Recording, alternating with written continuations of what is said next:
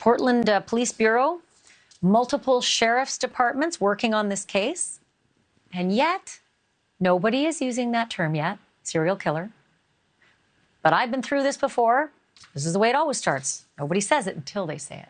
So I want to bring in Alex Caprariello, our NewsNation correspondent on the case. What are police exactly saying about this, Alex? It seems awfully suspicious when you have 6 found in 3 months, all in that small area.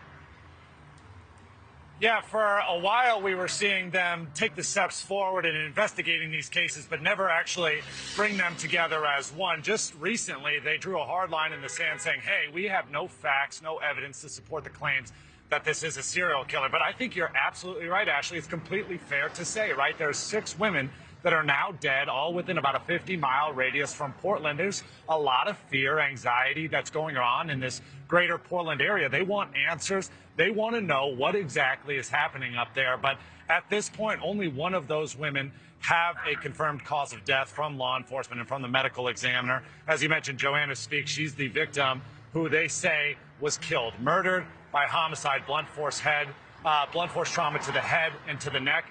The rest of these, we still don't know, many of them still being labeled suspicious. So are there any other pattern stories that at least they're releasing? Are they keeping this all close to the vest? Or is it basically they just don't know?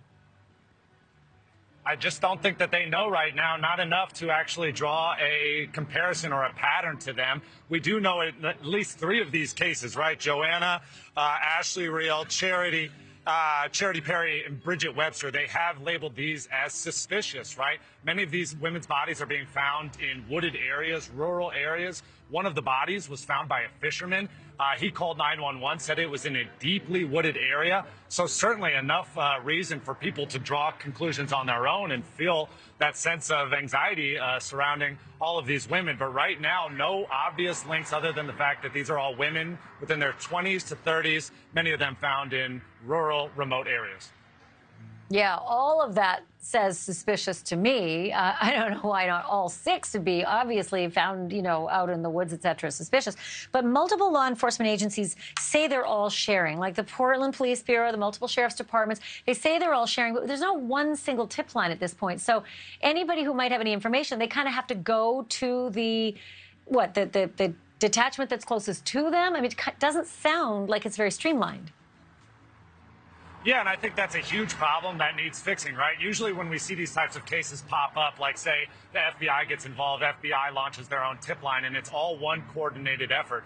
But right now we're seeing multiple agencies, whether they're police departments or local sheriff's departments, that are all sort of treating this sort of isolated, and they're handling their own case. Like, for example, the Portland Police Bureau in their statement says, hey, we're not even commenting on 3 of these cases. We're not going to speculate or talk about it because it's just not in our jurisdiction. And to me, that's a bit of a problem, right? They do say that they're sharing sort of information and evidence that they find. They're communicating with each other. But at the same time, they're asking for the public's help to come forward, share information and share facts if they knew any of these victims. But how are these people going to come forward if there's not one exact tip line? So right now, what we are seeing is sort of an isolated effort among all these different law enforcement agencies, but still, Portland Police Bureau saying no evidence to support the claim of a serial killer.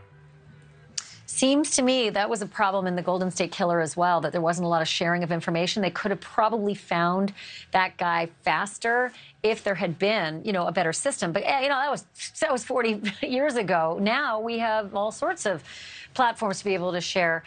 Keep us posted on that, Alex Caprariello. Really perplexing stuff. Thank you for the report live. Appreciate it. Thank you for watching. Go to newsnationnow.com to find NewsNation on your television provider. And don't forget to click the red subscribe button below to get more of NewsNation's fact-driven, unbiased coverage.